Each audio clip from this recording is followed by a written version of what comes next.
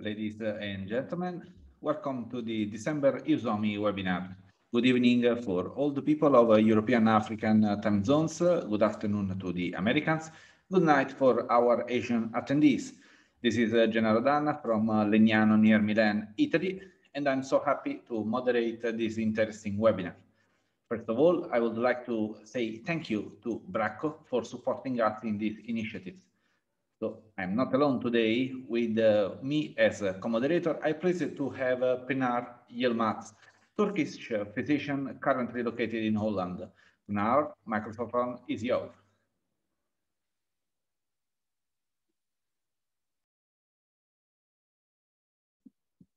Thank you for your kind introduction, Gennaro. The webinar tonight will give an overview of current applications of machine learning in hybrid imaging and discuss potential future developments in this interesting area. I'm glad to introduce our speaker today, Sergios Gatidis. He is a radiologist at the Department of Radiology of the University Hospital in Tübingen in Germany. With Greek roots, proudly. He studied medicine and mathematics at the Eberhard Karl Universität, also in Tübingen, and he's currently responsible for the hybrid imaging facility at the University Hospital in Tübingen. His focus of research lies in clinical hybrid imaging studies and the development of techniques for the analysis of multiparametric imaging data, from PET-CT to MRI to PET-MRI, which will be enlightened during this webinar. He's also responsible for the medical image and data analysis group of the radiology department in his university hospital, investigating the use of machine learning methods in clinical radiology. We are very happy that Sergios will share his experience on this interesting topic in combining techniques today. Dear attendees, if you have any questions, please write them in the Q&A box and we will discuss these at the end of the webinar. Sergios, please share your screen and the floor is yours. Thanks to both of you for the kind introduction and welcome everybody to this webinar today, tonight, or this morning, depending on when you are. So the title of the seminar is Machine Learning in Whole Body Multiparametric Hybrid Imaging. And the first question you might have is, why specifically AI or machine learning for hybrid imaging? Why is this topic so special? For once, of course, this is what I'm working on, so it's interesting to me. But of course, there are also other reasons. And the main reasons are as follows. First of all, I would argue that hybrid imaging is perhaps the most complex clinical imaging modality because it's actually many modalities that come together in different kind of scanners, for example. So from PET-CT, SPECT-CT to PET-MRI, you can have different combinations of modalities, of imaging modalities, and thus you can have numerous different parameters that you measure using hybrid imaging. For example, anatomy in CT or MRI, but also blood flow, perfusion, glucose consumption using FDG PET, for example, or diffusion-weighted imaging, and so on. The list is really long. And this means that your data that you acquire are not 2D, not 3D, but often 4D because you have different parameter dimensions, and many times also 5-dimensional because you also have a temporal resolution. And this makes imaging really complicated and complex and difficult also to analyze, not only when doing research, but also in a clinical setting. The other reason is, I would say, very simple. We have many images in hybrid imaging. And if you look at this PET-MR examination, that's a standard whole body PET-MR examination, how we perform it here in Tübingen. That's a young girl with a tumor here, a osteosarcoma of the left humerus. And this is a normal staging examination where whole body sequences are acquired, the PET is acquired, the MRI part is acquired with different sequences, and also organ-specific sequences. And you can easily have 10 to 20,000 single 2D images that you have or you should look at when reading. So this makes also the analysis of these images very time-consuming. And this makes also the application of machine learning or AI so attractive in this field.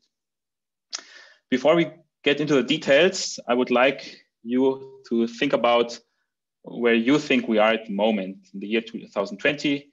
Perhaps you already know a little bit about machine learning and about hybrid imaging. So what do you think? Is machine learning only of scientific interest in hybrid imaging?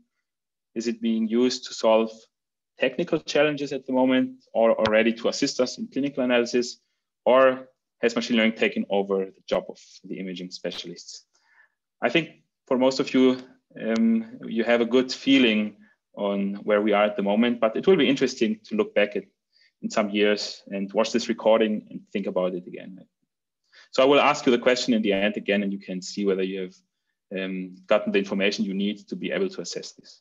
All right, so my talk will be structured around this pipeline and these steps, these processing steps that are related to acquiring hybrid imaging data. It starts with, of course, acquisition and reconstruction of the image, which also includes planning of the examination. Then associate with it, but in the next step, the images are processed. And in the end, the analysis is performed and a report is made, or some kind of statistical analysis in a research context is done. So I will start with the technical parts, acquisition and processing, and then also show you some aspects of image analysis and also of clinical image analysis, which is, I think, important. Before I start with the concrete aspects, just for those of you who are not too familiar with the deep learning methodology, I want to make a few things simple for you, because in reality, they are not too complicated. It's just that the presentation sometimes seems complicated. So there are two kinds of deep learning architectures that are relevant for most of the papers that we read and for most of the studies and applications.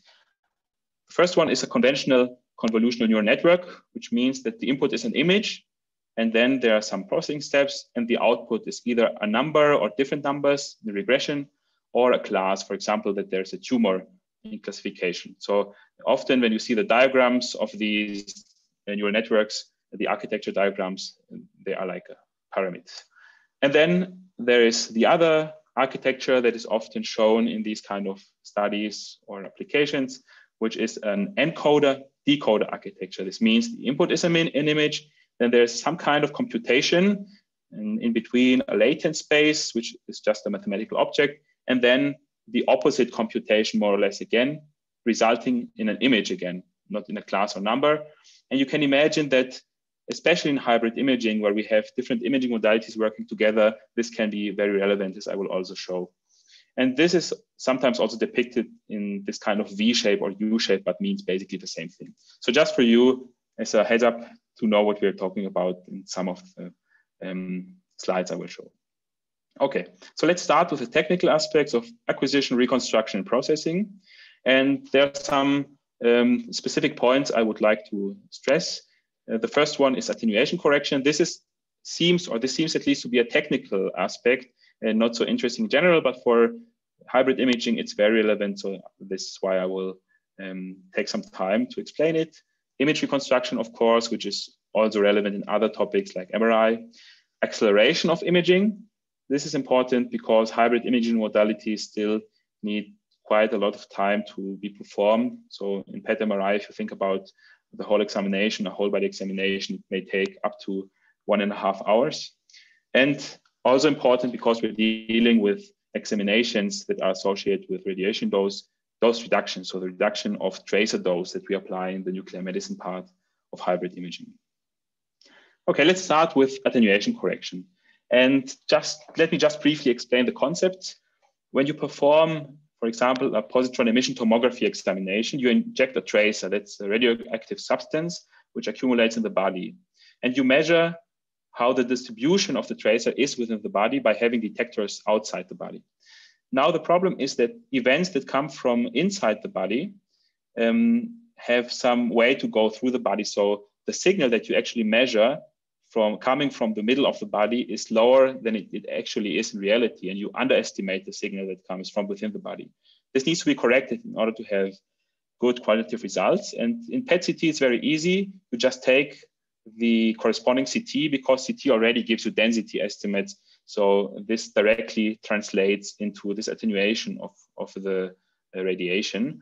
And by some mathematical miracle, you get a corrected version of the image where the relative signal from the body is corrected, and you can actually measure quantitative parameters in PET. Similar things are also done for SPECT imaging. So now in PET MRI, you can imagine you don't have a CT, you only have an MRI, and MRI gives you proton density or similar information. So how would you do this? How would you perform this attenuation correction in PET MRI then? And here machine learning can be really, really helpful. And this might seem to be quite a complicated diagram, but it really isn't. It's a basic concept of how these methodologies are translated into clinical practice. So let me lead you through this paper step by step. What is done is there's a training step where pairs of MR images and CT images are available. And they are fed into a machine learning algorithm, which learns to, you remember the structure from before, translate the MR image into the corresponding CT image. And this is done during training. So this network learns to do exactly this. And then during testing, that's the blue box, you get this MR image and you have learned how to produce this pseudo CT. You produce it and you use it for attenuation correction of your PET data. So instead of having directly the CT data, you can learn how to translate MR data into CT data by this deep learning framework. And this actually gives very good results. So for head examinations, NeuroPET, you get errors of well below 10% or even less using this kind of method. But you can go even further. This is something that we do in Tübingen. You can ask, do we need MRI at all then? So can we just use the non-corrected PET and try to learn how to infer a CT from this non-corrected PET? And actually, this seems to be possible. So what you can do is you can take pairs of non-attenuation corrected PET images and the corresponding CT of PET-CT examinations. You can train, again, an algorithm to translate this non-corrected PET data into the corresponding CT data here using whole body data. And then this combined information can be used to recover the attenuation corrected PET. You may ask, do we need this really? We most of the time we have an additional CT. And the answer is yes, there are situations where this can be useful. For example, in PET MRI, of course, where the CT is not available, or in PET-only scanners, which however are rare nowadays. But there are also other aspects. For example, in this case, you see that it can be the case that the CT and the PET data are not perfectly aligned to each other because they are acquired sequentially in the scanner, not simultaneously. So for example, the liver dome may be at a different position when acquiring CT and PET. And what happens if you take the original CT, which was acquired in a different breathing position, you get this banana artifacts where the attenuation correction goes wrong in these regions due to the missing or the wrong overlap. If you, however, take a synthetic CT, which was generated by the PET data themselves, then you get a perfectly fine image without these artifacts. So there are situations where if the CT is corrupted by any kind of artifact, motion artifact, or metal artifacts, for example, this kind of method may help a lot also in a clinical setting. Then the next step is to ask, how can we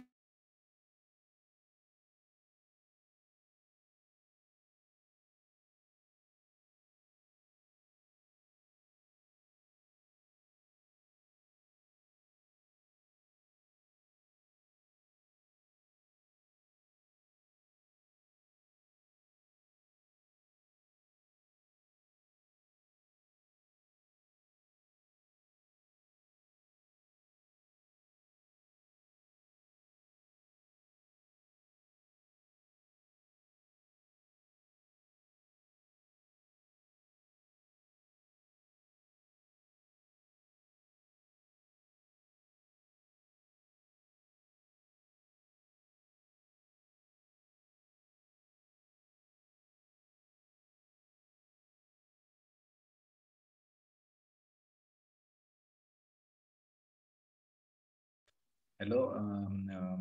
The speaker has experienced some technical issues. We are trying to reconnect it. Hello, Sergios.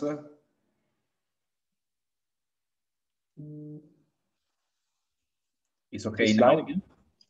Okay, now we can see and we can hear you. So okay, you can restart the lecture.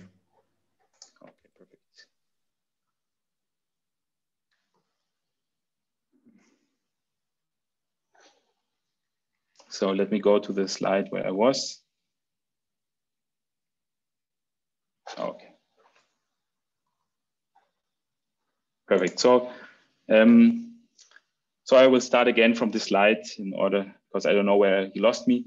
So the next question basically is, how can we enhance PET images? And here the question is, how can we reduce our tracer dose, so the tracer dose that we administer to the patients, to a lower extent, to a lower amount, and then recover the information by using deep learning. And there are studies that try to solve this problem, also by using this kind of V-shaped encoder-decoder structure of the algorithm, where the input is a low-dose image, and the output is a simulated high-dose image, which is trained by looking at pairs of low-dose and high-dose images.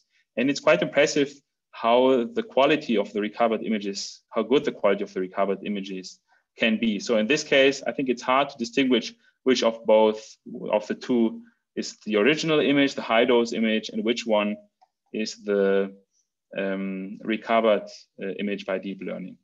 And it will be interesting to see how low we can go. So at the moment, it's possible to get a PET image below 1 millisievert of radiation dose from the PET. And I think within the next years, we will see those between 0.5 or even 0.1 millisievert. And this, of course, means that there will be a broader applicability of hybrid imaging, especially of PET, also in young children, in pregnant women, for example, where dose really matters. And the last slide with respect to the technical aspects is really the combination of everything I said before. It is the attempt to really recover the images, the PET images in this case, from raw data. This may be also transferable, of course, to SPECT images, for example.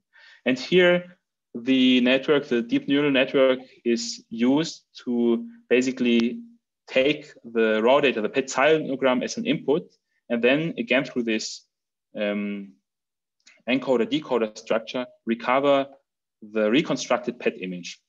The training is again performed by having pairs of raw data and traditionally reconstructed data, and the algorithm actually learns to do all the process from reconstruction, attenuation, correction, and showing the image. So this is quite impressive, and I think we will see more data and more studies with this respect.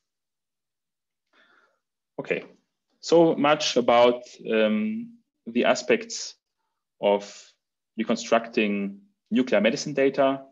But as I said before, one very important aspect is accelerating MRI, because MRI is the bottleneck when it comes to the duration of examinations in PET MRI. So the PET part itself can take 10 to 20 minutes. With new technology, maybe even faster, but MRI takes quite a long time. So 1 hour, 1.5 hours sometime for a whole body examination. And here, to those of you who deal with MRI, this will be something that is known. And to the others, it's a similar concept as described before for PET reconstruction, just tailored for MR raw data. And the idea here is to measure only part of the MR raw data, so only part of the K-space. That's the acquisition space of MR data. And by measuring only a small part of the K-space, you can accelerate your acquisition 2-fold, 5-fold, sometimes 10-fold, depending on your data structure. What happens then is that you get these strange artifacts, these folding artifacts and ghosting artifacts, which are the result of having an undersampled K-space. But what you can then do is, again, train an algorithm to basically translate this undersampled, corrupted image and create this good-looking version of it by showing in the training process pairs of these kind of data, of corrupted data, artifact-corrupted data, and fully sampled, good-looking data. And in the next step, in order to ensure a data consistency with the originally acquired data, you can basically combine the K-space from the reconstructed data, from the artificially reconstructed data, with the originally acquired data, and then get a fully sampled K-space and reconstruct an image. So you have done both, got rid of the artifacts, and also made sure that you have data consistency. And I hope that, especially for PET-MR, we will be able to get the examination times down to well below 1 hour using similar techniques already in the near future, because this is already something that is available in clinical scanners and will be increasingly used over the next years. Okay, so much about the technical part of hybrid imaging and machine learning. And now the question, of course, is how far are we with respect to image analysis? And what I can say already is that this seems to be much more complicated than the technical part, because there are some aspects to it that cannot be controlled that easily. And I will talk a little bit about lesion detection. So the easiest way, or the most basic way of analyzing a medical image, detection of pathologies, of outcome prediction, so trying to use images as a biomarker, and also about the applications of machine learning for clinical research in hybrid imaging. Okay, so there have been done a lot of work on automated analysis of PET images over the last 10, 20 years. But it was only until recently that just by using exactly these kind of deep learning methods, it was possible to solve this problem to a greater extent. And this is a paper from last year where this was shown using quite a clever methodology. So what was done here, the authors used a lot of manually labeled training data where radiologists sat down and labeled the single lesions towards whether they are malignant or benign. And then the algorithm learned to classify these lesions. And the intelligent part about this specific paper is that the segmentation was not performed directly, but first a threshold was used to segment all lesions that are above a certain tracer uptake. And then a classification step is used subsequently. And by doing this, you can include prior information, which is that you know already that malignant lesions should have a higher FDG uptake than the average uptake of the body.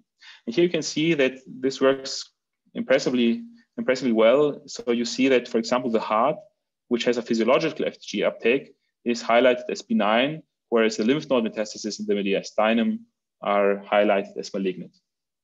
And there's no limit to the fantasy about, or the creativity about what you can do, of course, with this kind of methodology. And here's just one example, one recent example using exactly the described methodology. And the authors here looked at patients with non-Hodgkin lymphoma, with diffuse large B-cell lymphoma, and they analyzed these patients by automated quantification of the total tumor volume and also the total tumor glycolysis, which means the total basically uptake of tracer of glucose in the tumor. And they could show that both the total volume and the total tumor glycolysis have a prognostic effect. So here you can see on the left side, the results from automated tumor segmentation, on the right side from manual tumor segmentation for the same patients.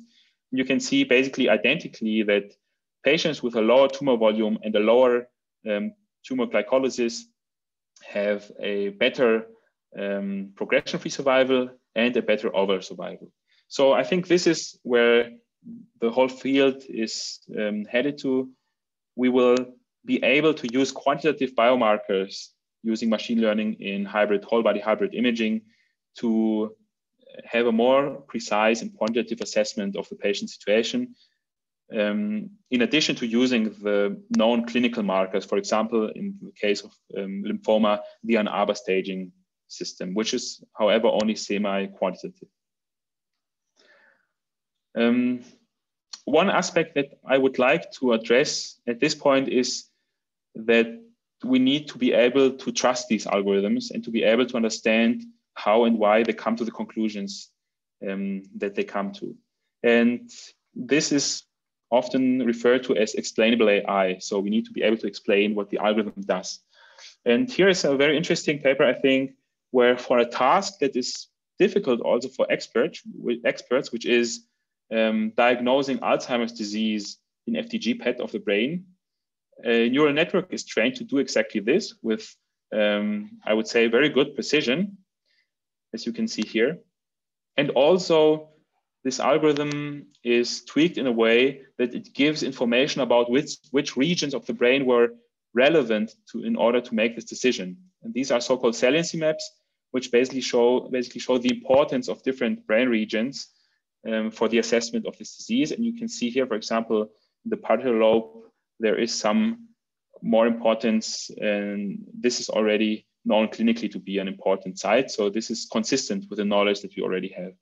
And it will be very important, in my opinion, to always have this kind of explanations and saliency maps, for example, or other methods of explaining what the algorithm does in order to be able to really trust the results and to understand when something goes wrong. So much about clinical applications, but what about research? What about clinical research and imaging research in whole body hybrid imaging?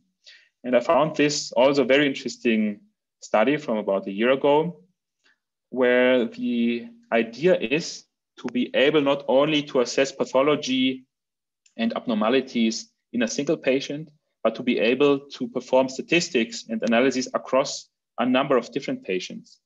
And what the authors did here is they used PET-MR data, where the MRI data, so the fat and water fractions of the Dixon imaging and MR data, were used and registered to each other. So all patients in the end have the same size and anatomy, more or less, after this registration. And then the PET can also be registered using the same deformation field as shown here. And in the end, this means that for every voxel in the ideal case of the image, you can do statistics across a number of patients, not only within a patient, very similar to what neuroscientists have been doing for many, many years. And you can perform statistics. For example, you can tell whether a certain region is abnormal in a patient compared to the same region in other patients. And this is done exactly here, where tumor lesions that have a high FDG uptake are shown as abnormal in this patient. But you could also think about assessing, for example, physiological glucose uptake in the muscle or in the adipose tissue in patients with diabetes compared to control patients. So there are a lot of options how to use this kind of methodology, and I'm sure we will see more studies towards this direction in the coming years. Okay, so let's go back to the initial question. Where do you think where we are today? And I would say that it's pretty clear that machine learning is already part of hybrid imaging, but mostly in aspects that we do not see directly when we deal with hybrid imaging. So it's in the scanner software, it's in the reconstruction algorithm, it helps to accelerate images, to improve images. And we're just getting started in using machine learning as an assisting tool that helps us analyze images, for example, by automated detection and segmentation of images and quantification, for example, of tumor volume. But this is still something that is not as robust as we would like it to be. So there's a lot of need for further research in the machine learning domain, but also in the medical image domain. And of course, machine learning has not taken over our job yet, but who knows what will happen in the future. We can discuss this. Let me summarize my talk and give an outlook. So the current situation, as I try to lay out, is that machine learning is used mainly for technical purposes in hybrid imaging, and will be used also for technical purposes in the future. And I think it will be very interesting to see, for example, how fast hybrid imaging can be, and with how low we can go with the tracer dose in hybrid imaging and in nuclear medicine in general. Emerging applications are clinical machine learning uses, for example, for lesion segmentation or outcome prediction. And in the future, we can expect to see fully automated analyses of hybrid imaging studies using machine learning and using basically hybrid imaging as quantitative biomarkers, similar to how we use laboratory tests, for example, at the moment. So for just a few seconds, let's go back to the questions whether AI will replace us. I think nobody really fears this. This was different in the beginning of the deep learning revolution. Now I think people have realized that AI will help us to take over jobs that require a lot of creativity, to solve unstructured problems, to talk to patients, and to get rid of jobs that we actually do not want to do, for example, tedious lesion segmentation or routine tasks that we can outsource basically to our machine learning algorithms. And with that, I'm already at the end of my presentation. I would like to thank you. I'm happy to answer questions. Thank you, Sergios, for your interesting lecture and also the questions about machine learning, robots, if they will replace us or not, is always on fire within our community. I still remain the concept that radiologists using machine learning and AI will replace radiologists don't use AI and machine learning. It's a wonderful phrase I found last year in some discussion. I don't remember exactly when. So we are collecting some questions in our question and answer box. Currently, we don't have yet any questions, so I would like to start with a general consideration by me. How is important in creating hybrid imaging and developing hybrid imaging the source of this imaging? I think about the machine, the hybrid machine. I suppose it's easier for you to elaborate the images from one scanner. Despite to try to take CT from a scanner, PET from another one, MRI from a tired machine. I also think about PET MR scanners. There are a few, unfortunately, not so diffused like PET CT scan. So if I understood correctly, the question is whether having hybrid scanners is can be replaced, or alternative is to use different scanners, PET-only scanners, CT and MRI scanners, and look at the images retrospectively. I think this is something that becomes really realistic, especially using machine learning tools, because the main argument always was the registration is not good enough. It is difficult to take an MRI from a standalone MR scanner and fuse it with a PET image because the patient moves in between. But this is exactly what machine learning algorithms are good at, in finding common patterns in images and also find appropriate fusions between images. And although the conventional registration algorithms are perhaps not good enough, the new upcoming machine learning algorithms will, I think, make it possible to have a near perfect retrospective fusion also for whole body imaging in the near future. So we have to think again about if we really need integrated scanners in this context. However, there are of course other aspects to having integrated scanners that are really important. For example, the shorter examination time, more comfort for the patient, a better throughput. So it's not only about image fusion, it is also about having a perfect or better setup in general. Okay, thank you. Maybe Pinar, do you want to say something? Yes, thank you very much for your nice presentation. I see that there is one question in the chat box now, and I also have a question afterwards. So the question from Saif Afat is, are you using some of these AI solutions in clinical routine?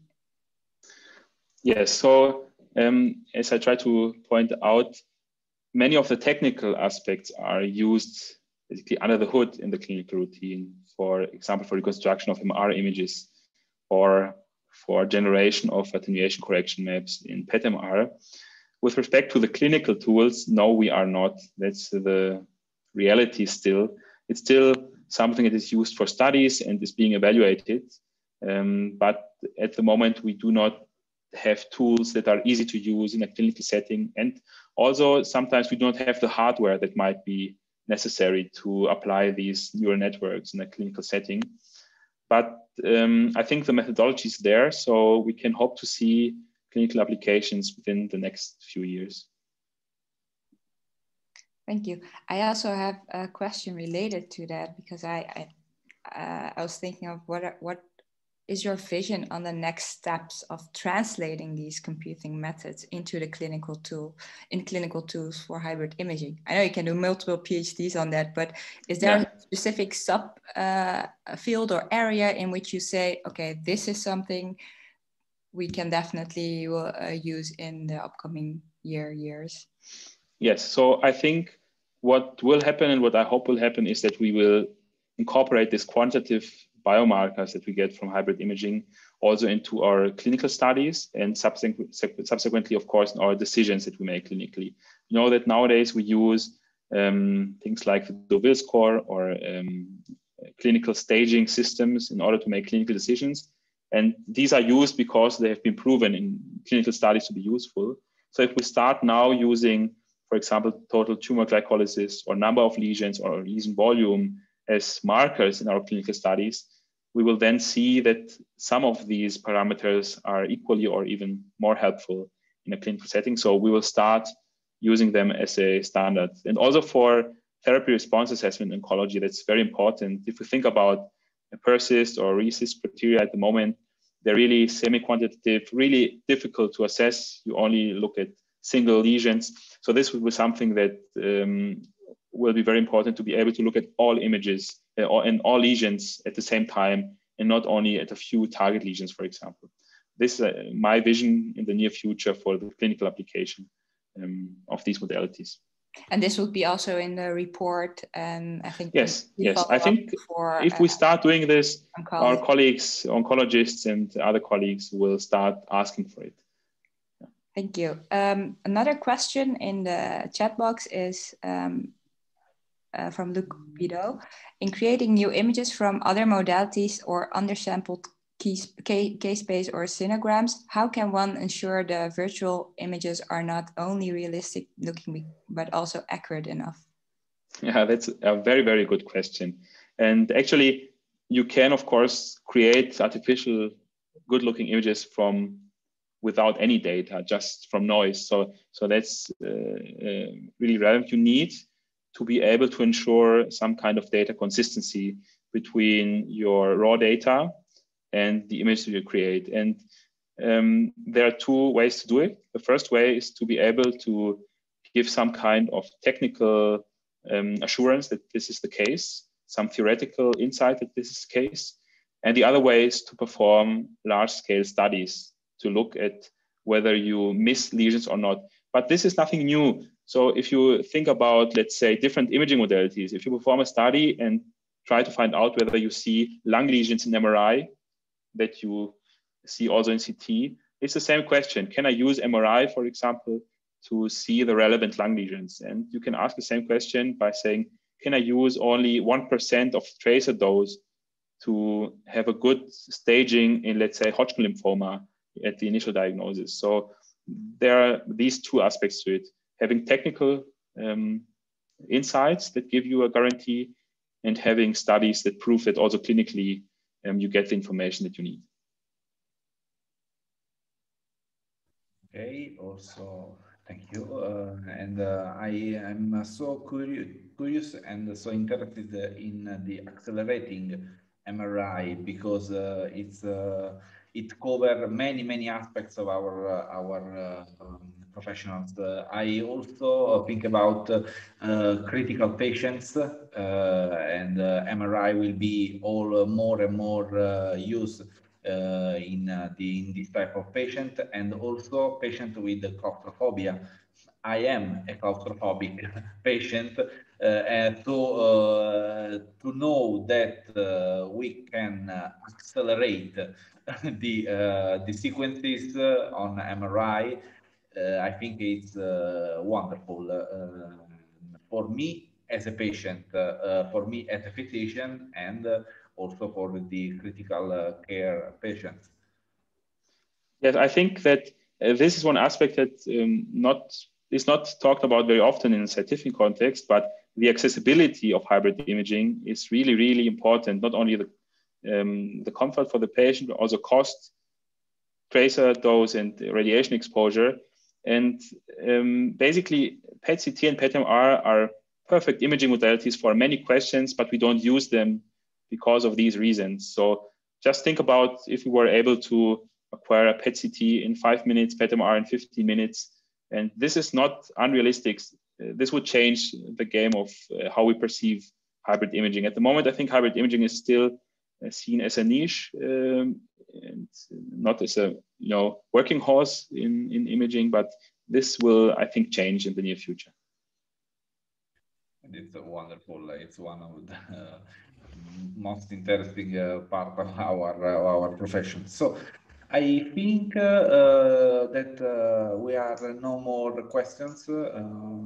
Also, take a look. Yes, questions are over. So if for my co-moderator, if my co-moderator agree, we can conclude this really interesting webinar about hybrid imaging with Sergios Gatidis. So the microphone is for Pnar for the conclusions and for the dissertation. Thank you very much. Thank you again, Sergio, for this very interesting topic. And thank you for inviting me. As you say, I think we should see this much more often in the clinics. I think one of the things are the costs of these images that puts us back in the clinics. But I think with these amazing research results and hopefully with machine learning helping us, this will change in the future. So thanks again. Thank you for all the attendees. And I want to thank Rocco again for sponsoring us to make this webinar possible. So have a great evening, everyone, and hope to see you at our next webinar. Okay, see you. Thank you. Bye. Bye-bye. Bye.